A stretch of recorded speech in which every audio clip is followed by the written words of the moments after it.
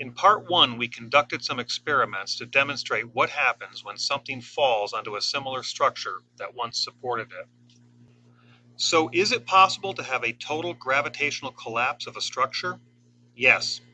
The French use a demolition system that uses gravity to take down a building called vernage. This system is suitable for masonry structures, but not for steel frame structures like the Twin Towers. Notice the following as you watch. First, notice that it is pulled from about the center of the structure and uses Newton's third law to destroy both the top and the bottom simultaneously. Second, notice how you can follow the roof lines just about all the way down, unlike the Twin Towers. Third, notice that there is a clear, definite drop first and then a puff of debris as the upper block impacts the lower floor, but not any ripples or puffs first, followed by the drop. Fourth, careful measurements of the speed has confirmed that indeed there is a jolt or deceleration the moment the top block hits the floor below. This is an example of a true gravity collapse. Finally, notice the falling mass stayed within the building footprint, impacting the floors below, unlike the Twin Towers, where much of the mass was thrown outward and never even impacted the lower tower at all. How about a known controlled demolition? It looks about the same, but it is not, for explosives are used to assist the fall. Notice the puffs of smoke about the same time as the initial drop. And while I cannot say for sure that all controlled demolitions will not experience a jolt, I can say that all gravity collapses must experience a jolt in order to follow physical laws. World Trade Center 7 was never hit by an airplane, but it fell late on September 11th. It not only accelerated without any jolt whatsoever, but remarkably it fell at total free fall for over 100 feet of its fall. This means that some other force had to have removed all supports virtually simultaneously, moving them out of the way, or it would not accelerate freely. A fire-induced progressive global collapse, as claimed by NIST, is totally impossible because it defies the laws of physics.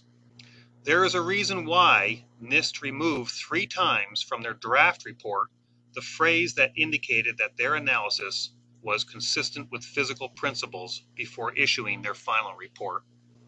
By removing this phrase, in effect, their conclusion of the world's first case of thermal expansion leading to a progressive global collapse does not follow the fundamental laws of physics, and is therefore wrong.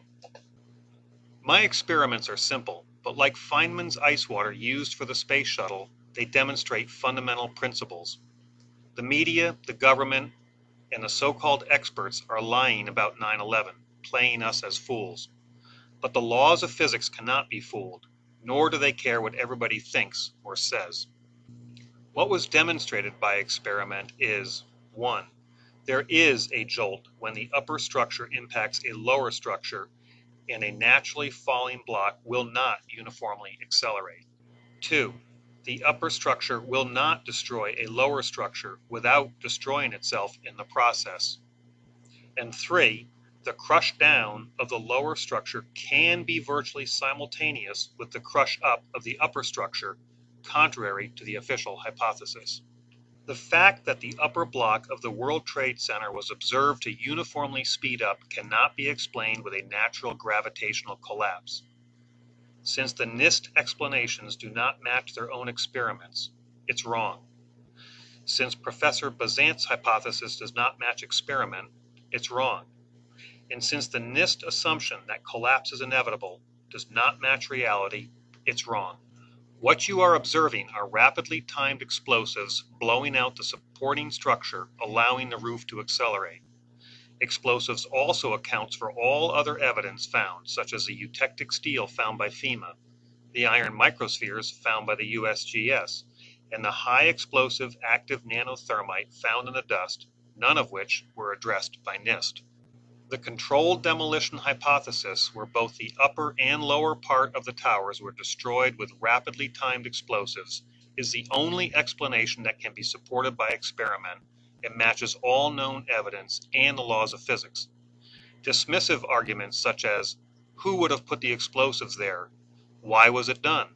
Or statements like, somebody would have talked, simply cannot trump the fundamental laws of physics of what must have happened.